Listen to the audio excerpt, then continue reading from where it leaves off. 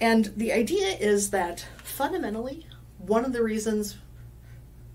the properties of drawing that makes it such a fantastic thinking tool is that that it's physical, that you're making a drawing. Because when you're making a drawing, you're making countless choices. Where do you want to place this idea on the page? How big does it need to be? Does it need to be a certain color? What does it sit next to? Is it connected to other ideas?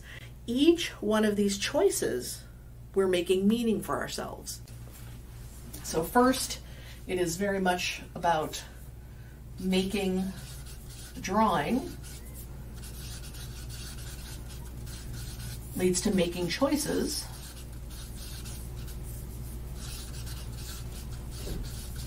leads to making meaning. So that's the progression that makes this such a fantastic thinking tool.